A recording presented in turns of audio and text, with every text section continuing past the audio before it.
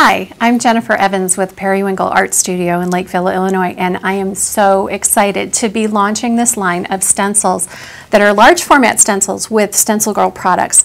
And I just wanted to introduce you to the 4 initial designs and a little bit about what you can do with the stencils and why they were created. And I know that mixed media artists all over the place are just going to go nuts when they see what you can do with these stencils. So when I teach in my classes, I try to use things like stencils and masks to help along the design, because a lot of the people that attend my classes don't necessarily do mixed media art, but they want to, within a specific time frame, create something recognizable.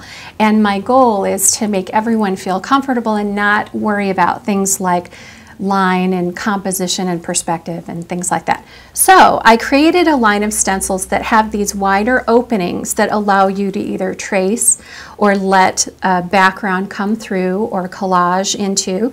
And along with these stencils, they all come with a set of these chipboard pieces that you can also apply mixed media techniques to, collage into your design, or add elements that are kind of coming out of the composition and really make it your own. This canvas is in process using the Plumeria stencil, and as I was talking about before, the wider openings in the stencil allow you to do different things like layer in smaller textures for some nice visual contrast.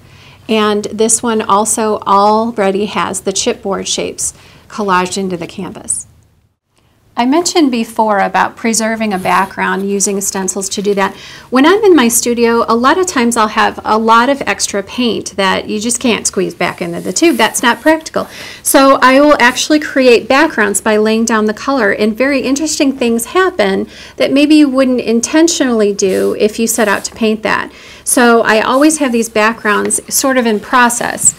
And what you can do with these stencils is move them around to get colors, interesting colors that are happening that you wouldn't necessarily intend on. And then you can trace around those and use paint in the background to kind of blur out the unnecessary parts of the colors that you don't want. And you could repeat that stencil also. But that's just an idea of preserving a background technique.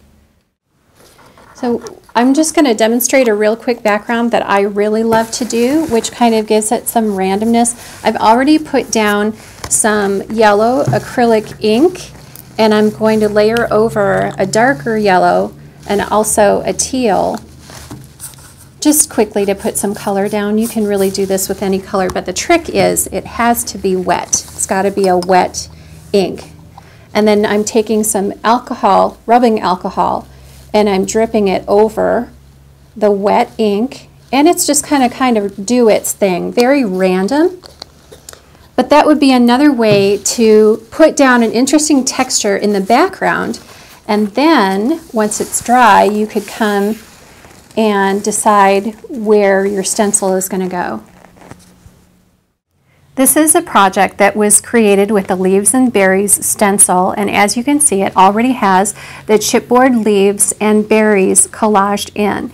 But don't let that limit your design. You don't have to place the chipboard pieces where they fit within the stencil.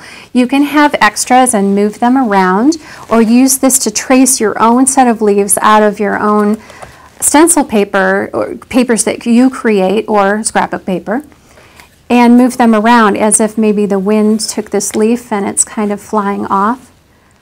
So I hope you have as much fun playing with these stencils as I had designing them, and I can't wait to see what you all create.